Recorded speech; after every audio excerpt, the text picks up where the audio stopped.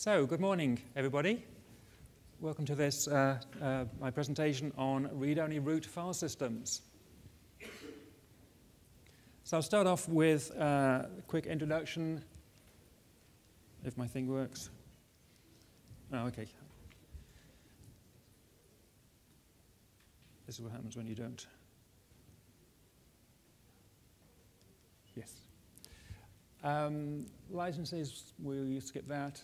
Some people may know me already. I'm a trainer and consultant in embedded Linux. I've been doing this for quite some time, and I recently published a book on the subject. You can contact me there at LinkedIn, Google+, and other places. But this is really about then read-only root file system. Why would you need it? I hope to persuade you that it's a good idea. And things that go wrong when you try to implement a read-only root file system, and some hints on how to put things right again. This talk has turned out to be a bit of a work in progress. I had hoped to present a complete solution to the problem. Turns out it's more complicated than that. So I'm leaving some loose ends at the end here. The other thing is that in the abstract, I promised some demonstrations, some live demos. I've decided to leave those out. So you will not, I'm denying you the schadenfreude of seeing me make an arse of myself with a demo that goes wrong. I apologize for that. But what I actually did in the end is I kind of ran the demo in my office while it was all nice and quiet and everything worked perfectly, and I put the screenshots onto the slide. That's called cheating. So why, excuse me, why read-only root file system? Well, those are the reasons. We're mostly talking about devices running on flash file systems. We want to reduce the wear on flash memory. That increases the length of the life cycle of our products. It reduces or possibly eliminates file system corruption. If the thing's read-only, in theory, files can't get corrupted. It avoids accidents. Accidents both at the user interface level, but more importantly, accidents at the coding level and the application level. Again, if it's read-only, your app can't somehow accidentally, by some unknown mechanism, suddenly delete everything from the root.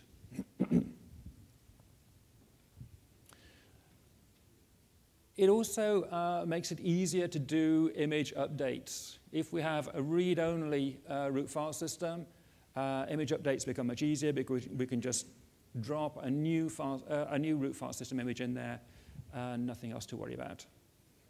And in the same kind of vein, it makes factory reset easier because we can just delete the partition that contains the state. So for all these reasons, read-only root file systems are a good thing. And it's been my opinion for a good many years that every embedded system should employ a read-only root file system. And I hope all of you guys out there who are producing embedded systems, you are, of course, making your root file system read-only. Nods. So it's easy, yes? All you've got to do is mount rootfs with the RO option, job done. Well, of course, no, it isn't. It isn't that easy. Of course, there are some things that we need, there's some files that change, some stuff that we need to retain information of. Some examples are given here, passwords, random seeds, and such like. All of this stuff we need to preserve somewhere. So we need to start segmenting the memory areas, the storage areas of our system. So I divided it into 3 chunks. The first at the top there, we have the root file system, which is going to be read-only. That's the whole point of this. But we need somewhere to store the stuff that does change as we go through a session. So there's a second area there, which I've marked as user data.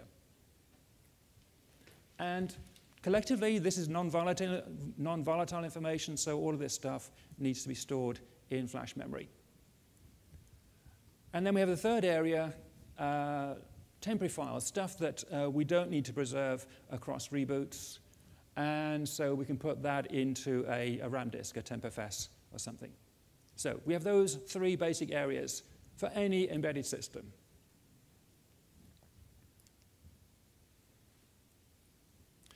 And the current buzzword is stateless. So in this context then, state is anything that changes, any file that changes. And we can characterize this as being either non-volatile state, i.e. stuff that we need to preserve across reboots, passwords, random seeds, SSH keys, that kind of thing, and stuff that is volatile, stuff that we only need for one session, but we don't need it when we reboot. So to create a stateless root file system, we need to identify the state, things that change, and we need to decide whether it's per session or persistent. The persistent stuff we put into the non-volatile storage area, the non-persistent stuff, the volatile stuff we put into the volatile area. Good.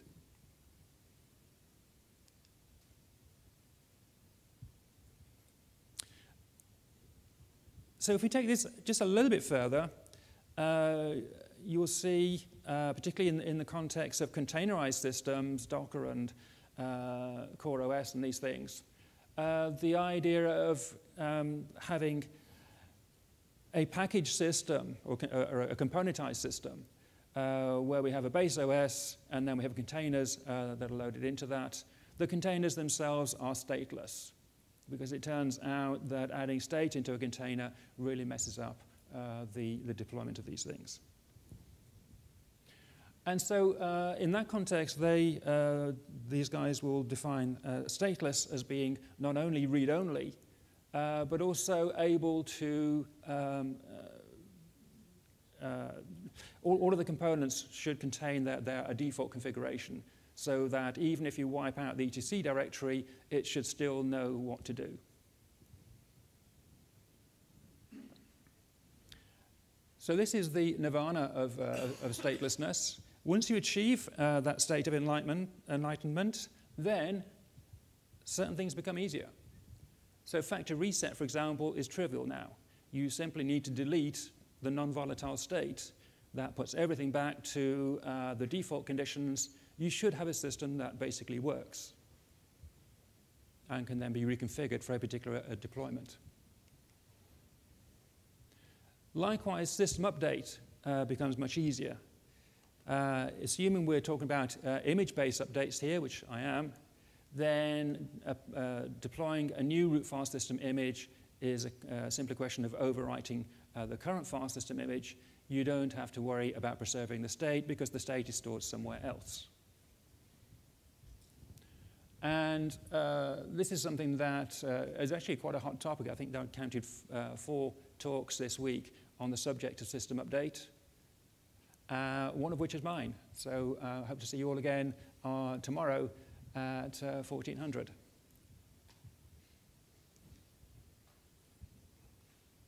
So that's what we're trying to achieve. How do we achieve it? First of all, then, I want to look at how do you identify the state? How do you identify the files that are changing? And I'm going to introduce you to a couple of simple tools that every system, pretty much every system has. Disk stats and block dump.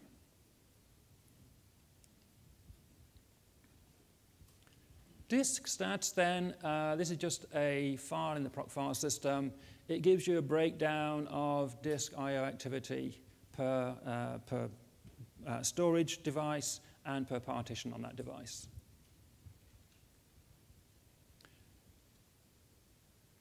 Here's a dump of disk stats. Let's come over to the side for a minute.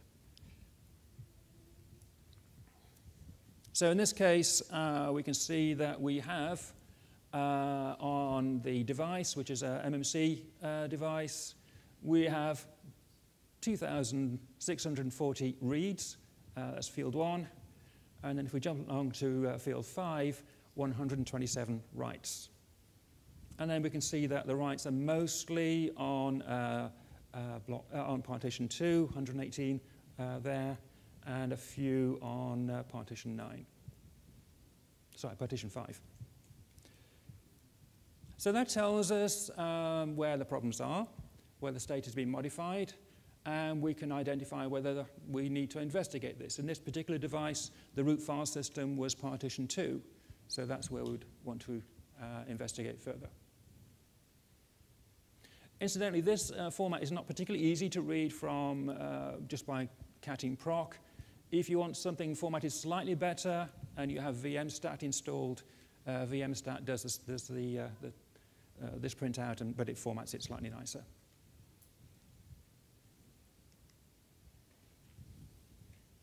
But it doesn't tell you who made those changes. So the next useful tool is block dump. So block dump is a trigger you can set to enable logging of access at the block I/O layer. We just need to write one to proc sys vm block dump, and then from that point onwards, it will log all reads and writes.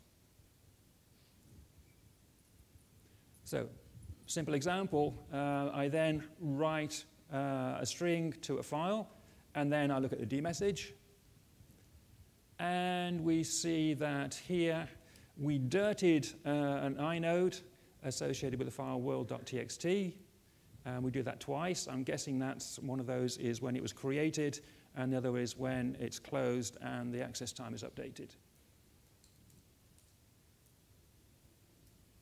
And because I'm doing this within an ash shell, we also get a couple of changes to the ash history file.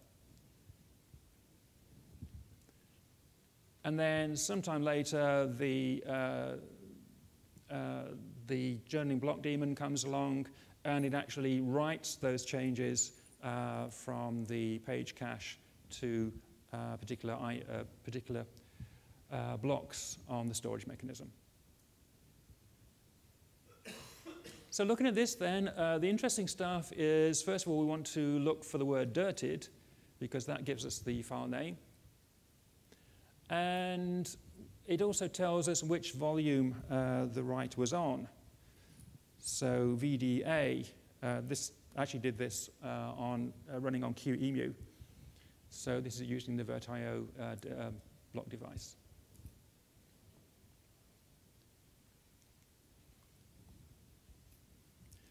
So to get a complete history of writes to our file system, you simply need to add an early boot script that writes one to proxys VM block dump, and then boot up, and then just filter out the junk. So I'm grepping for dirted and on VDA, and we see something like this. So this is booting a clean, newly installed, it's actually a Yocto, or rather a Pocky core image minimal. And we see all sorts of things are happening. Password file is updated, random seed is updated, the SSH keys for drop bear are written, udev cache does something, MOTD gets updated, and actually a whole bunch of other things as well. So this gives us a detailed list of things that are changing. One slight annoyance when looking at this is that we only get the base name, we don't get the full path name. But that's not a huge problem. It also gives us the inode name, so if we really want to, we can use find minus inum or something and get the full path name. If we're not exactly sure where, I don't know, random seed is stored, then we could do a find on that inode and find out exactly which file it's been stored in.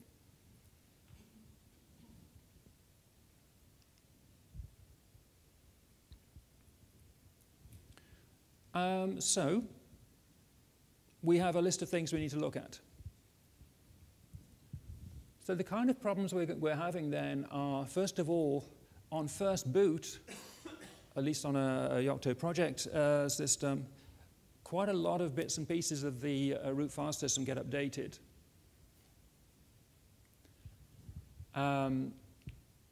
So we saw the dropbear writes its SSH keys to etc dropbear.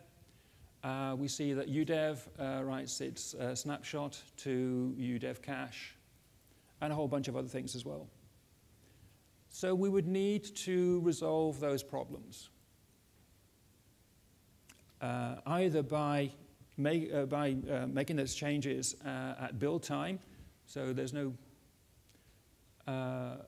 particular reason why udev cache tar gz has to be generated on first boot. We could pre-create that file as part of the build process and then just dump it in there. Or just do without it altogether. udev still works without it, but it does take a little bit longer to boot up.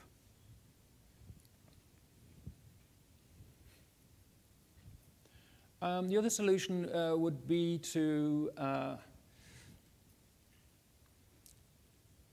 take these files that need to be changed and create kind of golden copies of these somewhere, and then boot up, copy them into a suitable storage area and use symlinks or whatever so that they then get picked up.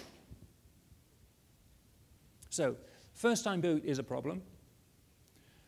And then we get stuff that is legitimately and has to change at runtime, network config, random seed, log files, etc., etc. So I'm going to look at some of those in the next few slides and suggest some obvious solutions.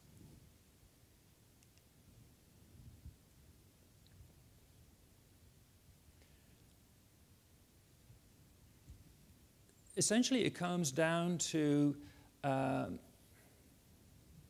I'm taking a pragmatic approach. So essentially, I'm taking a standard Yocto build, and then I'm kind of fiddling around with it to fix up the problems I find. So typically, the way to do this is to take any files within the root file system that are written to and replace them with symlinks, symbolic links, to a user data partition somewhere, which is going to store the non-volatile state. Or we can choose to symlink or otherwise provide a RAM disk, a tempfs. You can do something slightly different using an overlay file system such as UnionFS. So UnionFS kind of does the same thing, but in a slightly different way.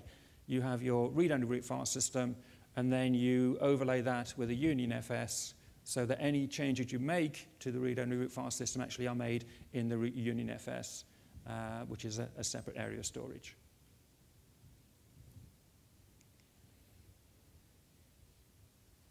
So first pass. This is kind of the canned demo that I was going to do, and I'm not doing. We need to make the root file system read-only, so we add a RO there, which is fine and fair enough. And I have added in a new partition, VDB in this case, and I'm mounting it in /data. So /data is my non-volatile data storage. And then we use tempfs for various bits and pieces that are the volatile state. So specifically the run directory, there should be nothing in run that needs to be preserved over a reboot. Likewise var volatile. And you'll find somewhere else that /tmp is a symbolic link to var volatile. So that takes care of our volatile state as well.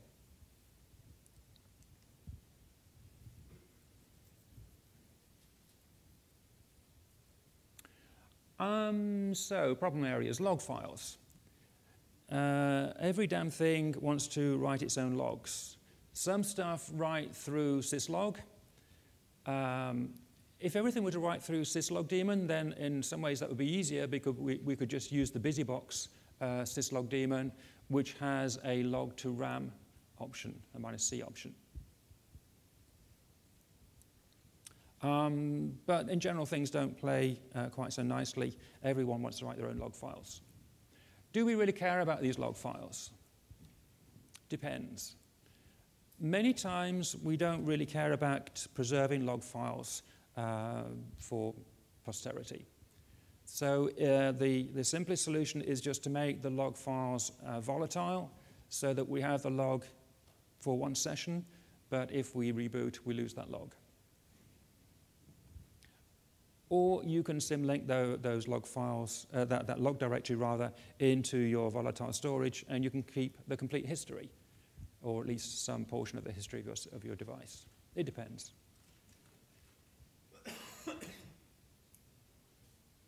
In my example here, if we're using Pocky core image minimal, which is what I'm basing this on, then by default, that actually puts the var log as a symbolic link into volatile log.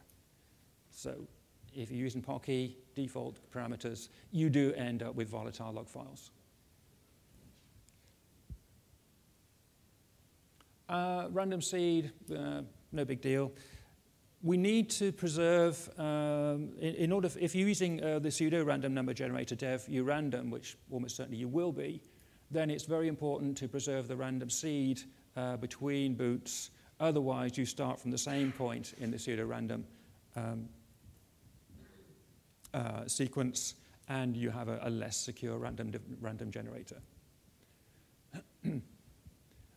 So we can either add in a symbolic link so that varlib urandom points to our non-volatile, our non-volatile temporary storage, or we can actually just go and hack it. It's actually just a simple shell script which does a DD at start and end. So that's easy to fix. Likewise, well, okay. So we can with dropbear we can do this in two ways. We only actually need to generate the SSH keys once. So we could do this as part of the build system, but it would have to be done, of course, per device. There's no point having the same SSH keys for every device. That kind of defeats the object. So again, the simplest thing to do in this case is to generate the SSH keys at boot time, but by symlinking or other mechanisms, store them in the non-volatile area.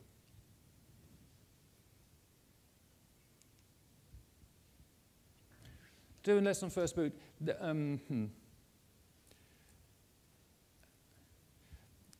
This is kind of stating the obvious, maybe. The reason I haven't gone into more detail here is that in order to solve these problems, you actually need to delve into the packages and the boot system and fix up a bunch of things. So I'm kind of skipping this.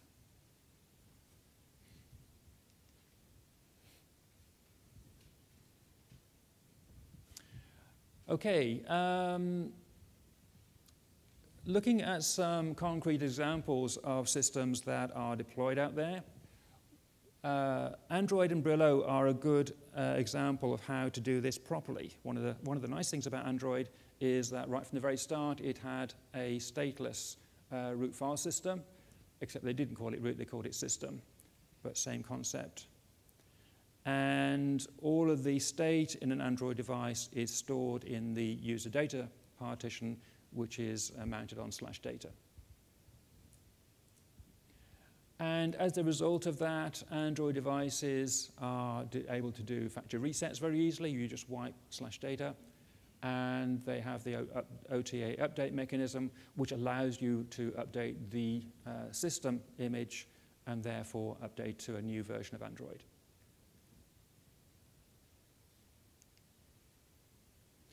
Yocto is kind of edging its way into this area somewhat.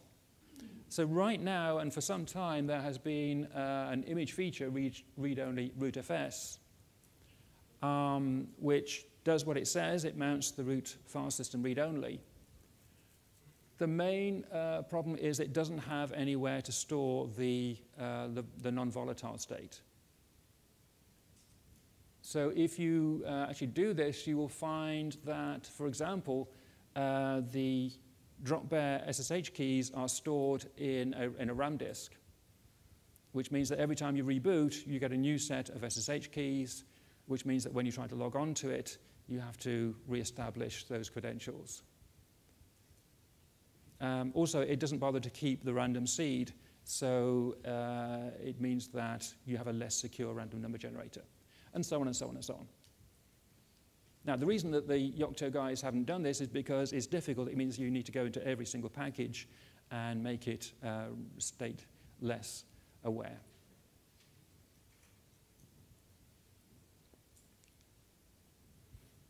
So, actually got through this slightly quicker than I was intending to, probably because I didn't do the demo. So conclusion then, yes, read-only root file systems are a very good idea, as I think we all agree.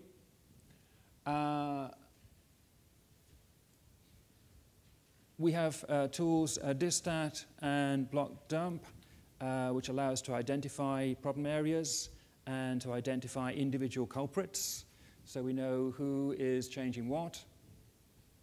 And we have some ideas about how to resolve problems by symbolic linking files to the non-volatile storage, using UnionFS, and using tempfs for volatile data. And that's almost literally it. So, since I've gone through that fairly quickly, we have time for a Q&A. The slides themselves, by the way, they should be on the conference webpage, but I'm not convinced. I haven't actually checked if they're there or not. They're not present. Okay. Well, they are definitely present on SlideShare because I uploaded them last night. But they will, in the fullness of time, appear on the conference website as well. So, any questions? Okay, well, you were the first, so. So you mentioned the symlink option, but that doesn't mean that the image becomes stateless, because if you remove the data directory, you will have symlinks pointing to nothing. Correct. So if you, as I described, just simply adding symlinks to every file that gets changed, and then you erase the data directory, you will end up with dangling symlinks. So I didn't literally mean that you would wipe the entire partition, but that you would wipe the content. So you need to have a directory structure in that non-volatile, the /data directory, and you need to erase the individual parts of that.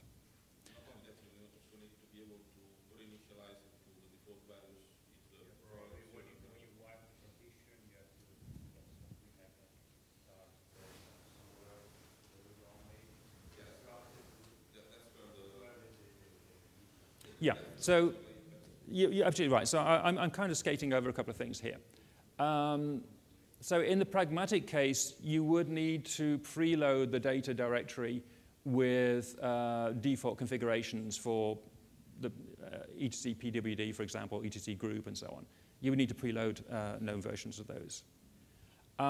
In the ideal case, if we were to, instead of doing that just by pre-populating the non-volatile storage, if we were to actually build into every single package sensible defaults, then we wouldn't need to do that. So that's the case with Android, for example. With Android, you can literally erase /data, and the Android, when it reboots, will regenerate the things. It will repopulate the Dalvik cache and all the things it needs to do. We're not really quite there yet with, say, Yocto.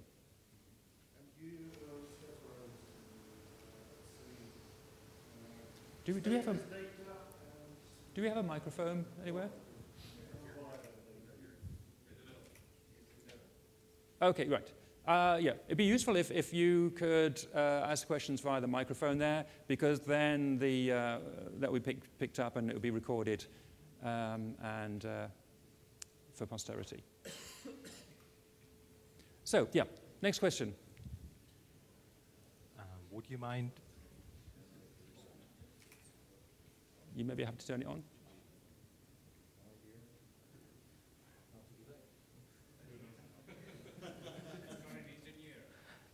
Okay, now it's on. Would you mind losing some words on the advantages and disadvantages between symlinking and using an overlay file system? So the differences between symlinking, overlay, UnionFS, or such like. It's kind of a personal thing, maybe. I prefer the idea of symlinking because I feel it gives me more control. I can see exactly where the symlinks are. And if you happen to modify a file which doesn't have a symlink, then you'll get an error. Whereas if you simply plonk a UnionFS on top of your root file system, then any write to the root file system will be allowed. And so you don't have so much control over what ends up in the non-volatile state.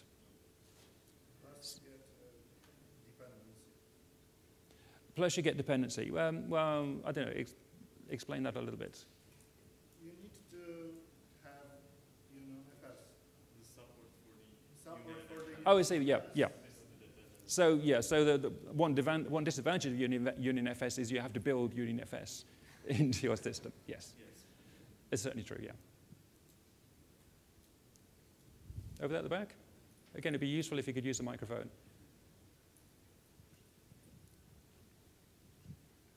Just a question about the symlinks. A group I've worked with have looked at doing this, and they quickly found that there's certain things that use non-follow on their opens of files in Etsy, and all of a sudden you have to start worrying about patching stuff to take that out.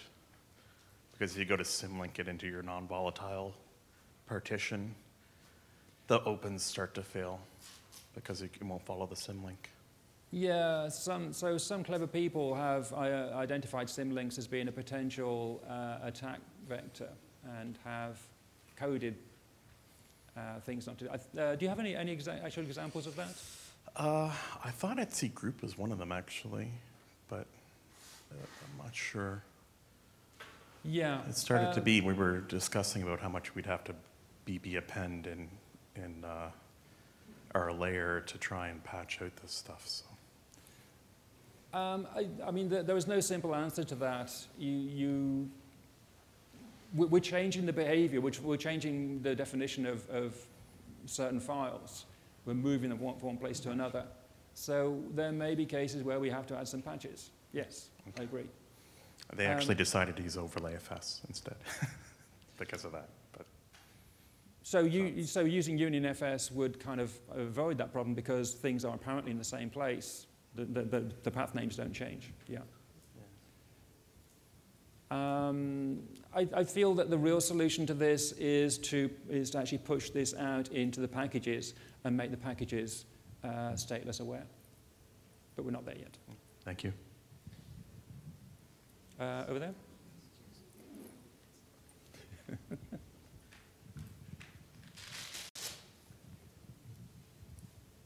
My question is still about symlinks. Okay. We thought about doing symlinks, but we found out that, as he said, they're prone to attacks and all that. And we implemented this with bi-mounts. Do you have any sort of view on using, bi-mounting from a non-volatile state to the volatile state with just simple bi-mounts in FSTab or system demount services? Yes, so we could use, we can use the bind mount, which allows us essentially to mount one directory to kind of move it into a different file system. Yep, that would certainly work. It only works at the directory level, so you'd have to bind mount inside. It works on the file level as well. Yeah, you can bind mount files, no problem. It was, okay, I apologize, it works on the file level.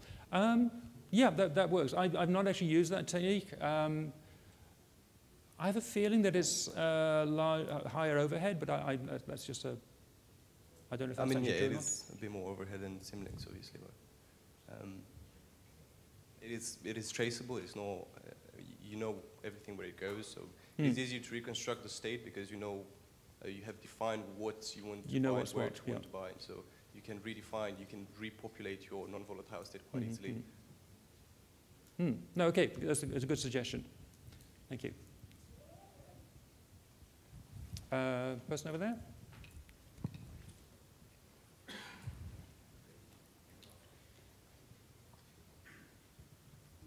Question about systemd.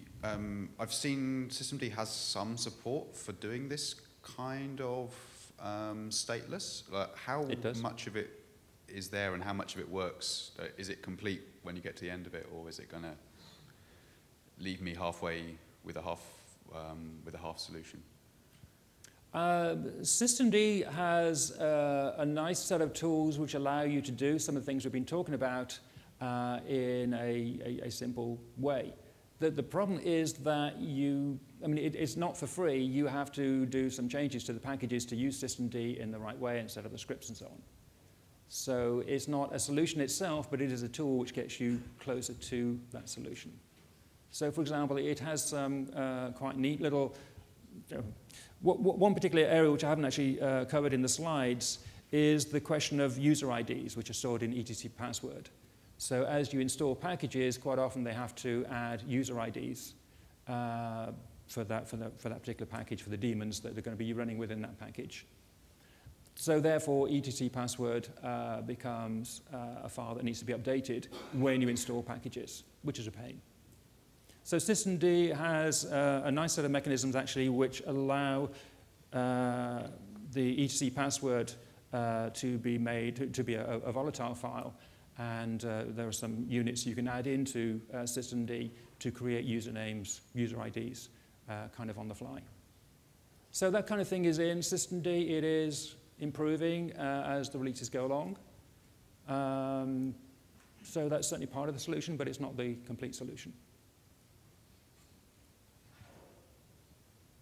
When I wrote the slides, I kind of tried to not make it systemd specific because an awful lot of embedded systems are still using other init programs. Systemd is by no means ubiquitous for us embedded guys. Okay? I don't know where the mic is. It's on its way.